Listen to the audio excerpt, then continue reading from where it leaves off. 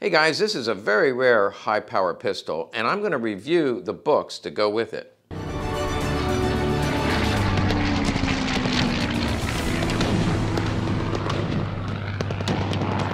Okay, let's start off by talking about these books. I am going to show you a couple guns because people get really upset with me when I just show you books and no guns. But if somebody said, I'm interested in collecting German pistols, what's the best one to buy first? My answer would be, of course, buy a book.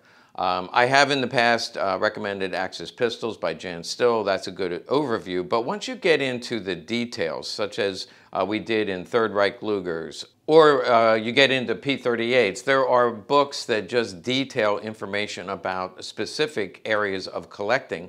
And I also learned something else after I wrote my book and I was out signing books. There are a lot of book collectors out there. That's right. I'm not a book collector. I use them as resources. And I put little, I fold the pages. I know some of you are cringing right now. I fold the page over when I want to note something and I write in the book. But there are guys out there who collect these books, and these are among the finest collector books I've ever seen. The quality, well, you're going to come up close, but the quality of these books is far beyond anything I've seen before. Okay, this is a 2-volume set you can see by Anthony Vanderlinden, and he also owns the company that publishes it, which is Wet Dog Publications. Actually, here's their website. You can see it does involve wet dogs. But they do have a number of other books that they publish. There's a few here. And then also we heavily use their Radom book. We have that on our site right now by William York. This is a picture of that. That is the best book that I know of on the market if you collect Radoms. But this 2-volume set actually follows up after this book, which we have been selling. There were a couple editions. Since this is the 3rd edition, I'm sure they had editions 1 and editions 2. They did go out of print and the prices soared. We were selling them at surprising prices for a period of time. But finally, the 3rd edition is out and it has triple the information. If you have the earlier book, look, you can see how thick this is. The earlier book, this is almost 3 times as large. There's 2 volumes, volume 1, volume 2, obviously. I'll show you the table of contents, but before I do that, this is like it's a hardcover, but it's a linen hardcover. So the quality is far beyond my book. I'll just be straight up honest with you. The quality of this book is well above what I published.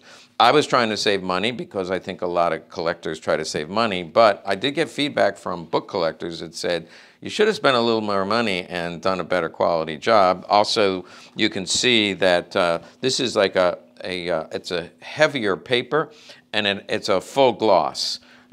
Just will hold up really well. So these books will really stand up over time.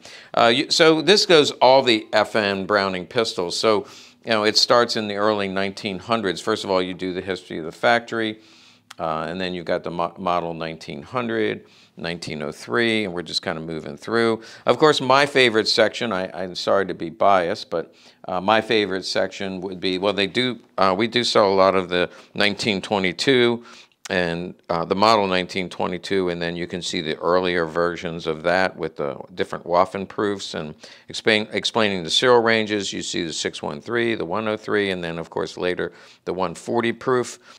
We get into the high powers. Now high powers have become more and more popular, mostly due to states beginning to limit mag capacity. The high powers were one, as far as I know, you'd have to read the book. One of the earliest that used the stacked mags and had the high capacity magazines. So these are very popular and being banned in some states, so that actually makes sales go up. Whenever they ban something, sales go up. This is an early slotted gun. And I did have to read about this because I rarely see one. You probably think, oh, no big deal. I've seen a lot of those. Well, you really don't. Before the Germans took over the factory, the Belgian, the FN factory, they did put the slot in there, and that was for the slot was for the stock. I know they have. I'll show you some pictures. You can see that they were slotted, and it included the stock and a holster. A lot of good color pictures here. During the German occupation, though, the first few thousand, they kept the slot in there, but then they stopped making them. So most of them, by far, I'd say 99% of them do not have the slot because they didn't really use the stock. They were a favorite among the German soldiers, though, because obviously the high-capacity magazine, there's more. That's a pre-war stock. There's more pictures. So all that is to say, the slot was common before the war, but under German occupation, they no longer did the slot. So if you add the slot, if you want to fake, and I don't know how they do it, but they evidently have the equipment to machine that stock in there. And so you need to know the ranges, and they also tells you how to spot a fake. There's information in here how to know whether or not this is fake. And so this slotted will go from a $3,500 gun to a $6,500 gun just because of the rare slotted backstrap. Now, that leads me to this lesson. Here's a gun that I got in, and I thought, man, I'm really smart because I figured out right away. This is a late war gun in the B suffix. It has the late war grips. It doesn't have the tangent sight. You can see the difference here. Tangent sight or adjustable rear sight versus none. The Germans were interested in saving money, so they did away with all of that. It came in, I said, okay, late war, and then I see that slot, and I go, aha, it's a fake. I felt very proud of myself, but that's why you need to buy the book. Because you can see right here, there's a slot. That's a late war slotted, and how the heck did that happen? Well, you read through it, and me being a Walther guy, not as much an FN collector, although, as I mentioned before, I love the German-era pistols. This is slotted. This shows one pictured here, and in fact, this is the serial number. If you look right here, the last one on the list matches this.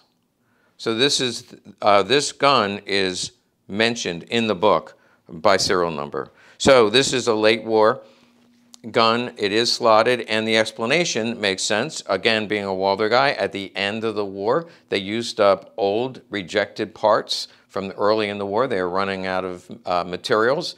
They were hurrying up production, and so they took some of the old frames, maybe even rejected frames, and they used them in the end of the war guns. This is still a beautiful gun. It'll be 140 proofed.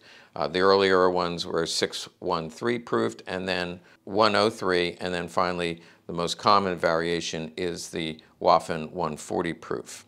So this is an example of where I thought this gun was bad. It turns out it's a very rare variation and worth more than your standard FN Browning. Okay, I hope I have you convinced. A great book, great quality, even for a book collector, great quality book, great information.